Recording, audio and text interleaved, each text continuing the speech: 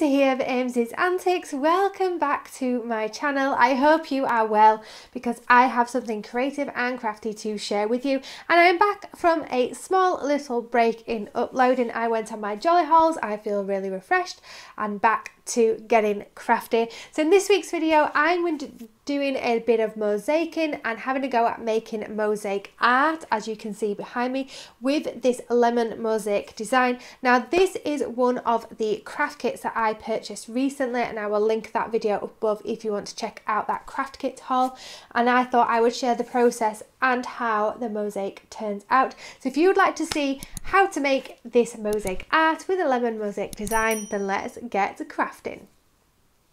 So this is the lovely box that it comes in, and it is quite heavy, so let's open it up. It comes really nicely packaged with some beautiful tissue paper and a lovely thank you card from Monet Designs, and there's some more details if you do want to check them out.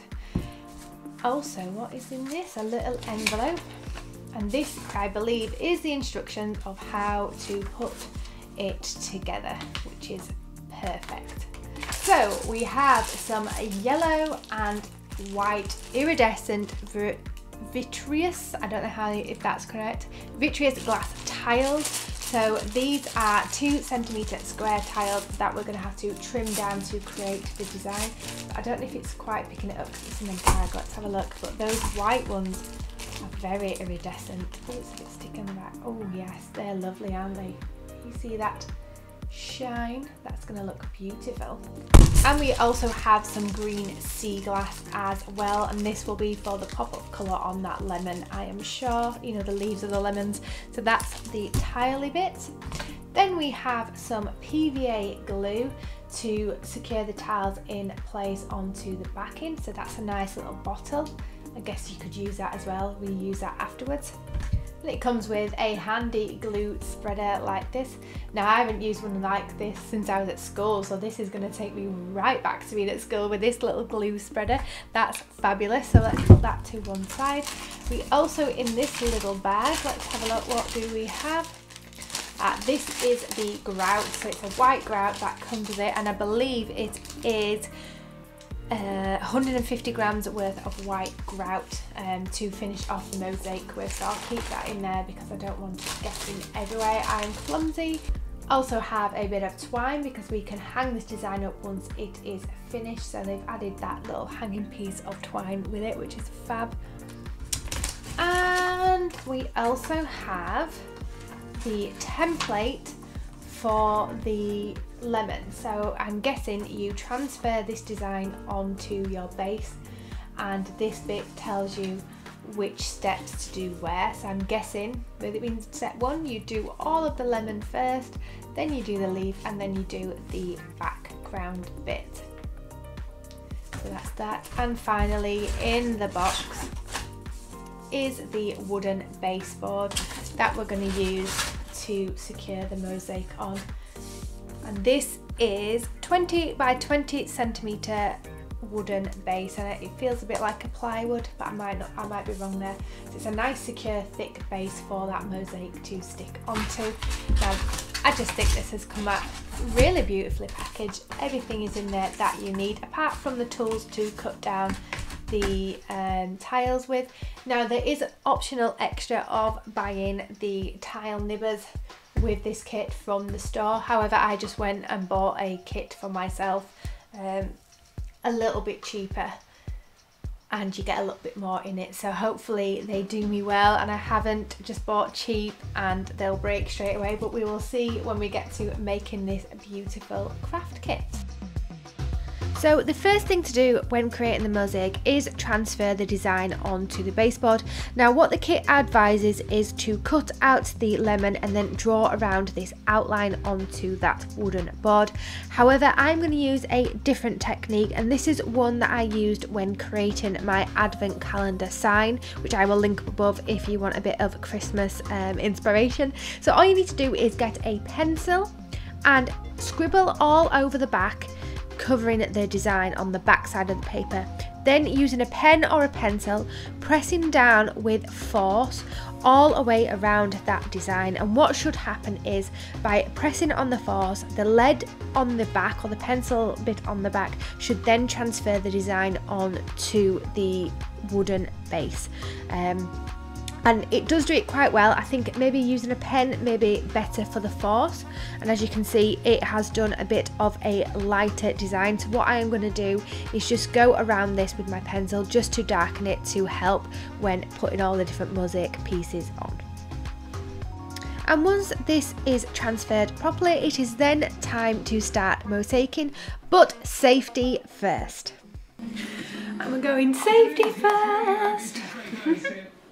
Yes, I would advise wearing some safety goggles for this, because we are going to be cutting up those little tiles and they are quite sharp. So I'm using some tile nibbers here, and as you can see, you just place them in the middle and cut them down, and little shards do come out. Now, I didn't get that first cut quite right, but what you want to do is sort of get the two blade bits in the middle, and then it should just snap quite easily. But do be careful, because things do fly out, so make sure that you do wear safety precaution. I was going to wear gloves, but I didn't, and I didn't feel like I needed them, but that is an option as well. So all you want to do is cut all of the yellow tiles down. These parts will make the lemon part of the design, and you want to do this bit first and then fill in the rest. So I'm just using the PVA glue that was provided in the kit and placing a bit around the edge, and using the glue spreader just to spread this out evenly. Now, you want a decent layer of glue, not too much but not too little, so that the glue will go up into those tile ridges to stick them into place. And what you need to do is make sure the ridge part of the tiles go down onto the glue, because the glue will stick into them ridges, securing it in place. So what you want to do is start with all of the outside of the lemon first, and then move on to filling in the middle parts, and you'll have lots of different shapes. You can play about with how you cut the tiles. It is advised for this size to cut them 3 times only. Too small, they may not stick and may fall off of the mosaic once the glue is dried, because there's not enough surface to stick down to, if that makes sense. So yes, now the lemon part is complete, it is time to move on to the leaves, and this bit is sea glass.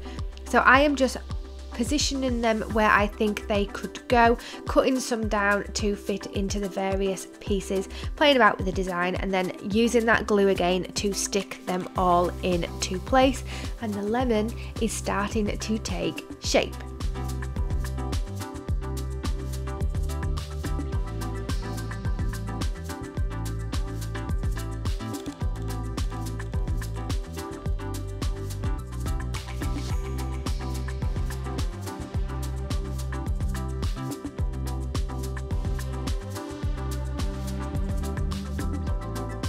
And then it is time to fill in the rest of the mosaic now that the lemon design is complete. So I am using the pearly iridescent tiles for this part that came in the kit, and I'm just using the tile nibbers again and cutting these down.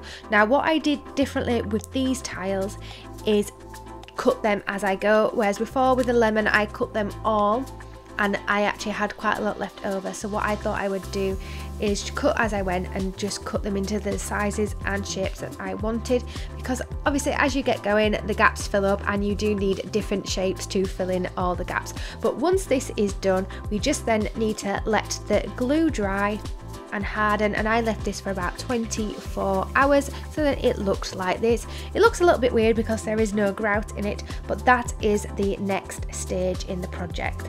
So in the kit you do get some grout, and I'm just putting it into a reusable container here, and I poured a little bit of the grout in and then a teaspoon of water, mixing it up with that glue stick again to get it to the right consistency. And what they say is you want it to be like toothpaste, so not too thick but not too runny, and that it will spread on the mosaics.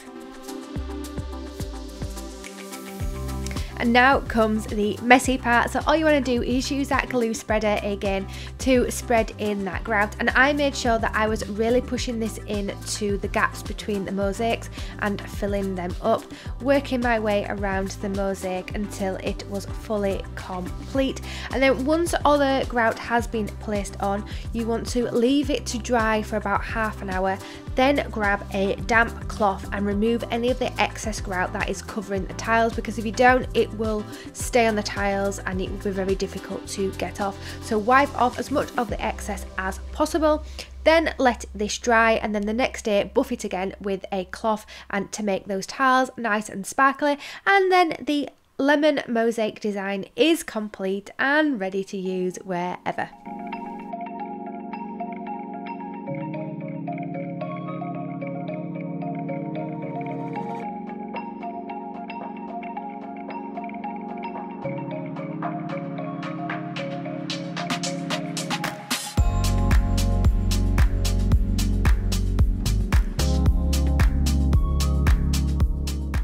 So there you have the making of a mosaic art with this beautiful lemon mosaic design from a fabulous craft kit that I would highly recommend. I love how easy this was to put together, and them tiles were surprisingly easy to snap with the nibbers that I had. And I just think it looks great how it's put together.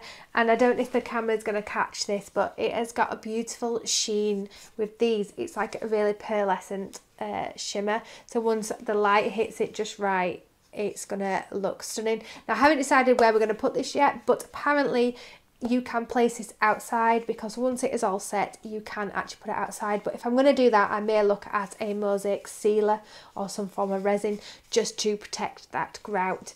But yes, it should be quite durable now it has set up. So let me know what you think of this mosaic design in the comments below, and whether you will be having a go at your own mosaicing. And if you've enjoyed this video, then please do give it a big thumbs up, and don't forget to hit that subscribe button to keep up with more of my creative and crafty antics coming up onto the channel. And whilst you're there, hit that notification bell, because it'll alert you the next time my videos go live. I've been busy doing a few sewing projects as well as some more arty craft stuff, so be sure to stay tuned for them. And I also have a blog, Ames's Antics, which is linked below and up above for you to check out. Sometimes there's just a little bit more information over on the blog, and it's all there in written and picture format as well. And with that said, I will see you in next week's video, and I hope you have a wonderful rest of your day and week and are able to do something creative and crafty to pass your time. And I'll see you in the next one. Bye!